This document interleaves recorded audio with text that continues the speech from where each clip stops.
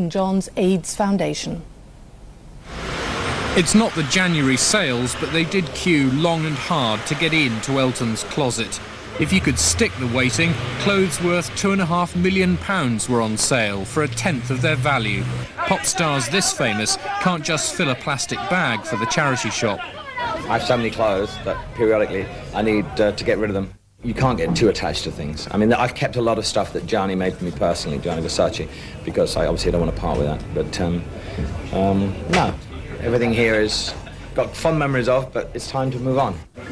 It took Elton 3 years to collect these clothes. The way his first customers loaded up, the stock will sell out in 3 weeks. That's the plan.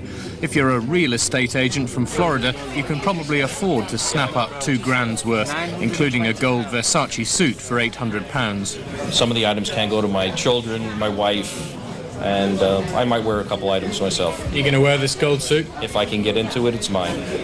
Flamboyant designer clothing it certainly is, much of it unworn. But this is Elton John's casual wardrobe, and fans coming here hoping to pick up some of his wilder stage outfits are going to be disappointed.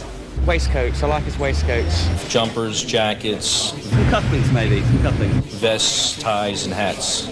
We have a friend who would just have a heart attack right now if she knew we were about to go into Elton John's store and see Elton John. We love Elton John, so we couldn't pass up the opportunity. This is better than going to Buckingham Palace. With Elton's knockdown prices, inevitably some shoppers couldn't restrain themselves. Others will have to fit into their new clothes. Elton hurried off, perhaps to shop for replacement outfits. George Eakin, BBC News.